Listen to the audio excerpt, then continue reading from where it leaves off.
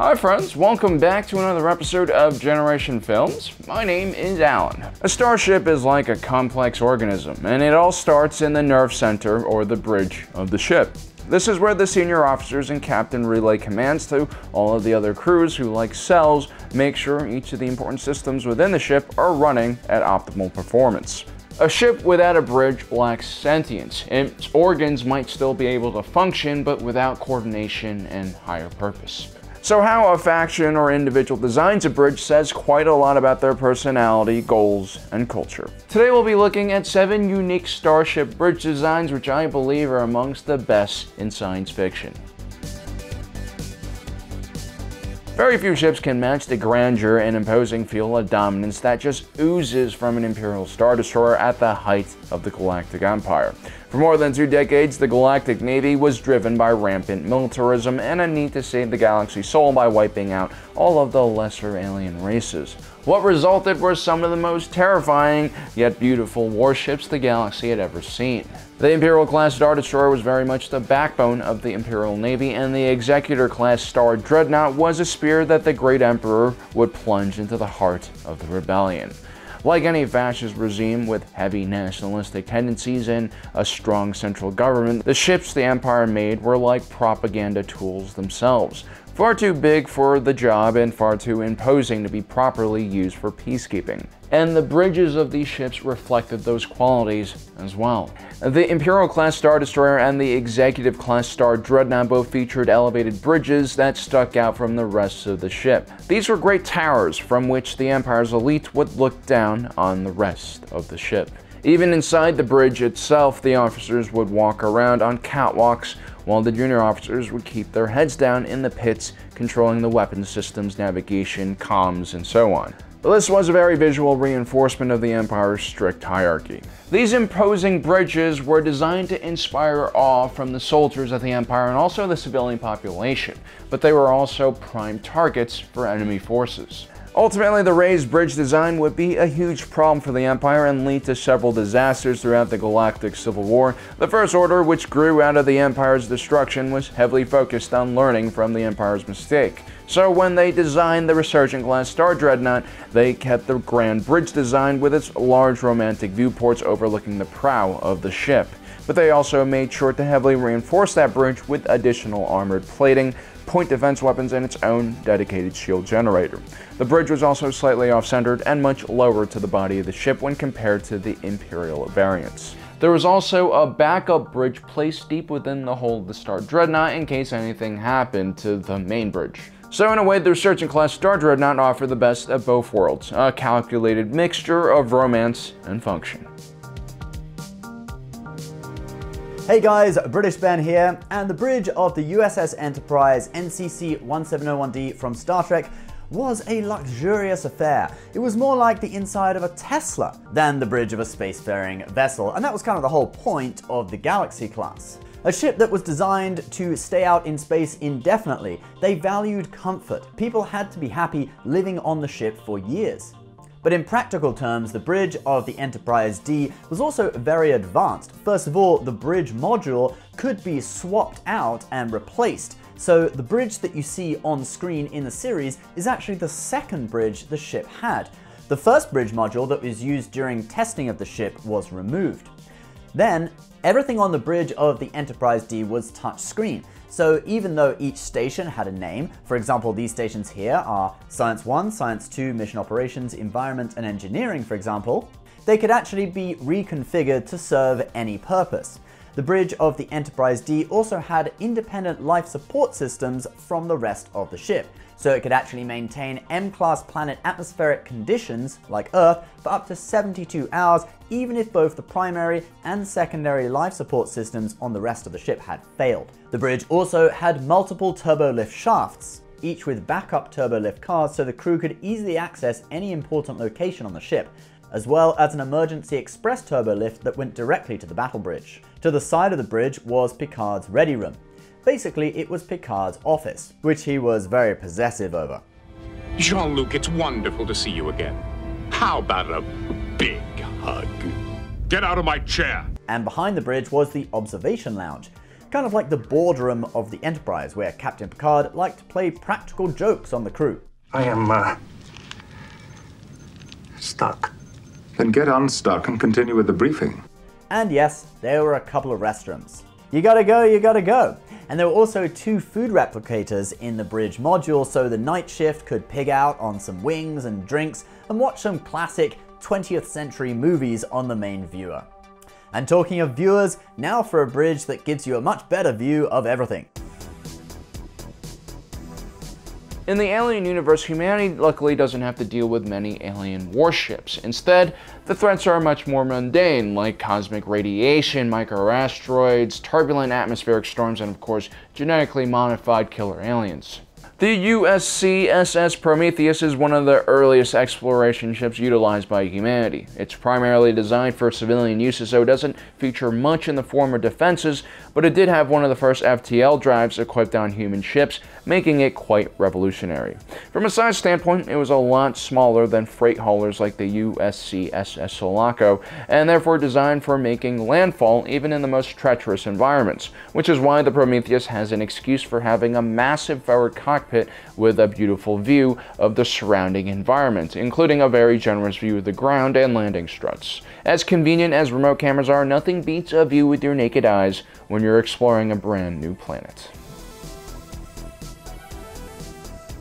Our next bridge might not be all that romantic or visually interesting, but it's probably one of the better designed ones and the only one that really makes sense on this entire list.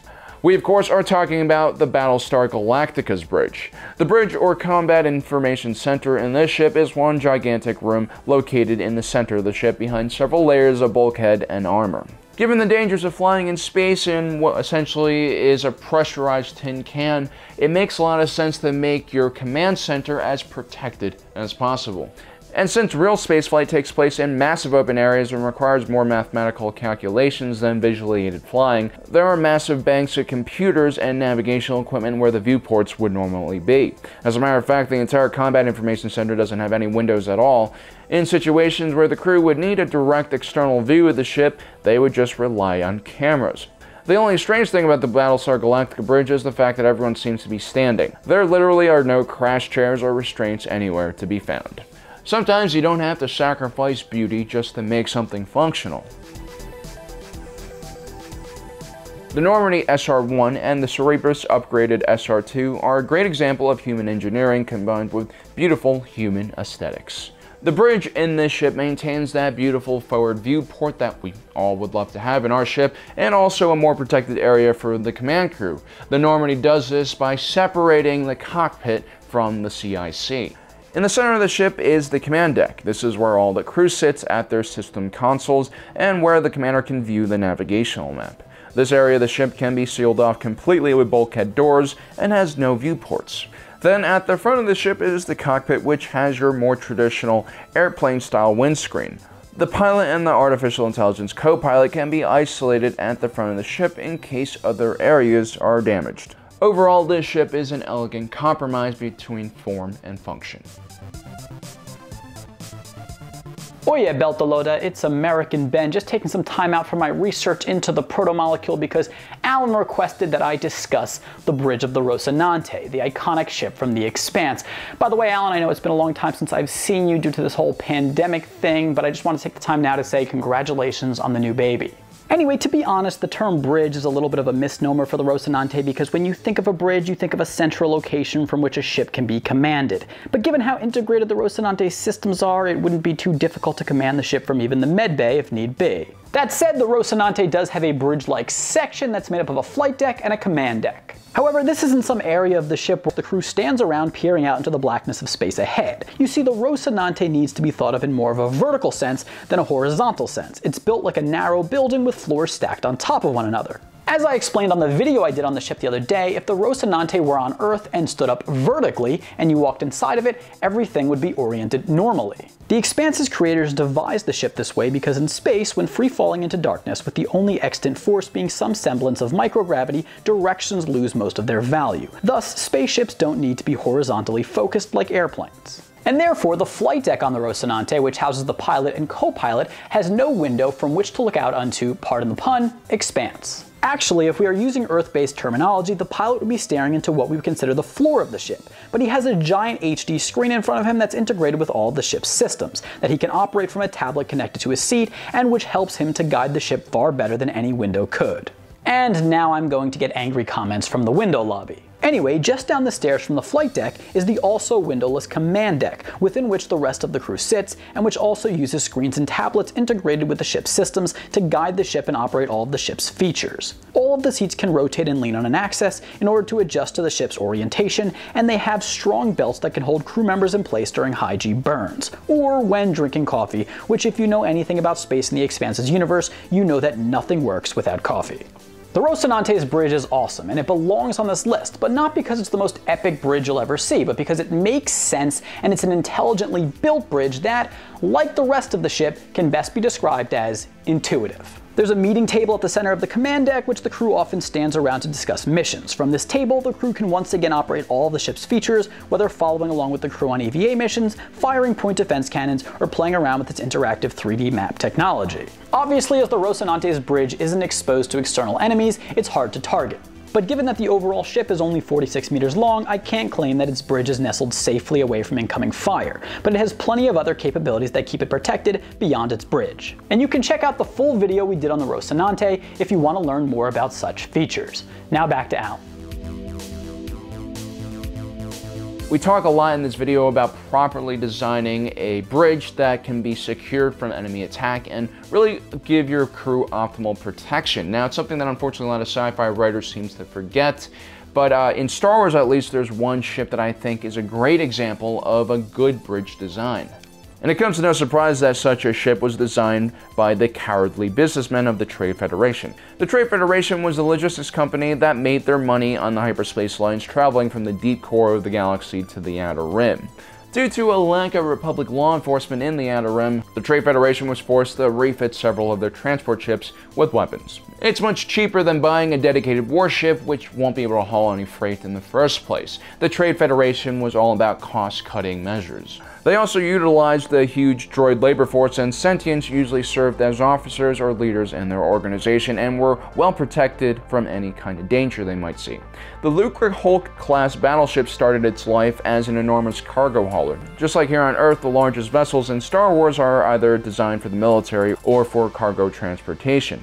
The Lucrehulk was shaped like a donut and more than 3 kilometers in diameter. Its entire hull was designed to transport freight, and now it was converted to haul millions of droids and other war material. The hull was also covered in turbo lasers, point defense weapons, and deflector shields. At the center of the Lucrehulk was an almost Death Star-like mini-sphere. This was actually the command module of the ship and where the bridge and most of the sentient crew would be stationed.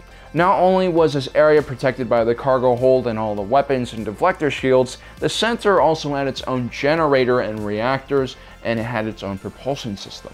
Which means if the ship is heavily damaged, the command module can disconnect and serve as a massive escape pod. So there you have it, guys. Those are some of the best bridges in science fiction, according to us. It was great seeing American Ben and British Ben. Even though we're all isolated from one another and haven't really seen each other physically, through the power of the internet and blood magic, we were able to come together in this video, which is really nice. Hope you enjoyed it. Don't forget to subscribe and hit that notification button so you don't miss out on the rest of our awesome content. As usual, my name is Alan, reminding you that life is a movie and you are the protagonist.